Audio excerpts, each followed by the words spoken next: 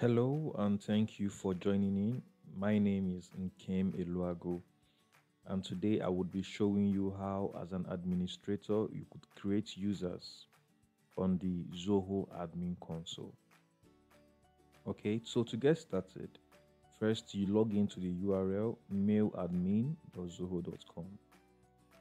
Once you are in this URL and you are logged in, you will basically see an interface like this, which is the admin console. Click on users and that will bring you to the users page.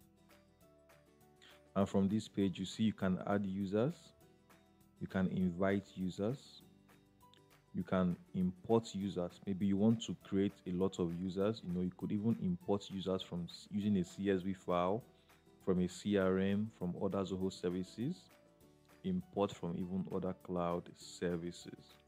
You could also export your user list. You could export all user details, email data of users. You could click on roles to filter users by roles. You could delete users via CSV. You could filter for users. Okay, so like I said, let's look at how you could create a user. You click on the plus add icon, and that brings you to this page. And here you could basically type in, the name of the user. Let's say the name is Nkem, and the last name is Eloago, and let's give it the name Nkem at the domain. And then you could have a password. You could either type in a password or auto generate a password for the account. And you could even send the credentials via email, and you could choose the email address you want to send these credentials to. And you can even check the box to force this user to change their password when they first log in. You could even upload a photo for this user, and once you're done with this, you click add.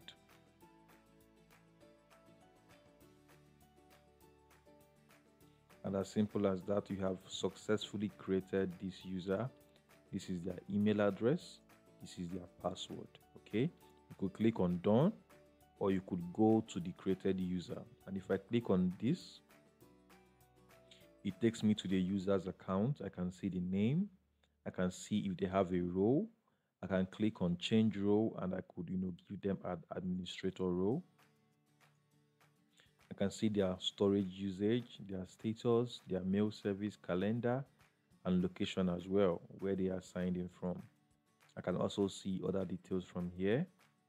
I can see what groups this user is in, the settings for the mailbox, like email alias, like email forwarding, email policy, delegation, mailbox actions, out of office, signature. I can see all these details for this user. Okay, I could even see the anti-spam rules that have been set in place for this user. Okay, I could look at the storage.